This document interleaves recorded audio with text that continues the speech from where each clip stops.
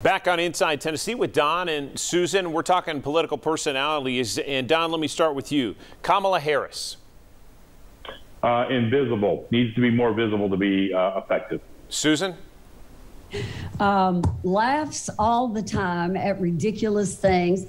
I am happy they're keeping her in the basement. Ron DeSantis. Susan?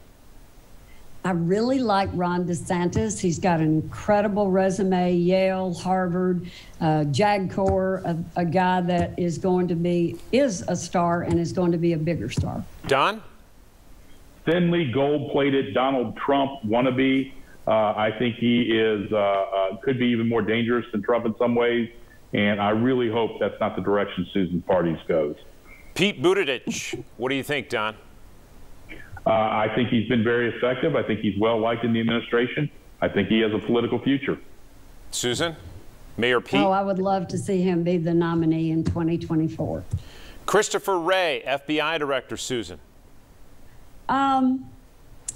Jury is still out for me on him. I know he was a Trump appointee, should be professional, but let's see what happens in the next few weeks.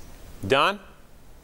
Well liked, well thought of by his troops, very apolitical, as the director of the FBI should be, the antithesis of what Jim Comey was just 4 or 5 years ago. A good director for the Bureau. Let's move to the world. I want to know your thoughts on Ukraine right now, Susan. Oh, wow. Obviously very concerned about what's happening there, and I think this country has risen to help them with money, with weapons, with support, and I'm glad we're doing it. I hope they can come through this unscathed. Don?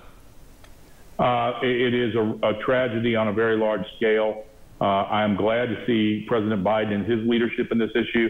Frankly, it was an opportunity for us to expand NATO and to strengthen our allies in Europe, as we should be after having, frankly, NATO picked at by former President Trump.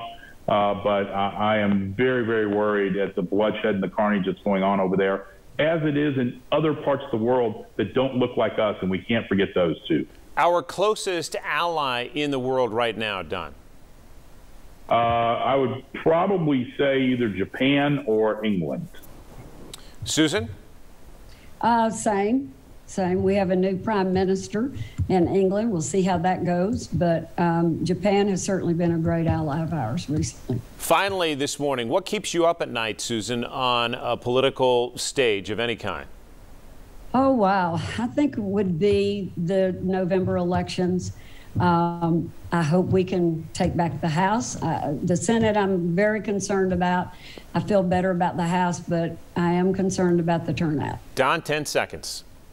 The fact that the insurrection of January 6th might happen again on a bigger scale and a more serious scale, and that our democracy is in peril. Don and Susan, we always appreciate your perspective. You can see more of it on our Inside Tennessee page right now at WBIR.com.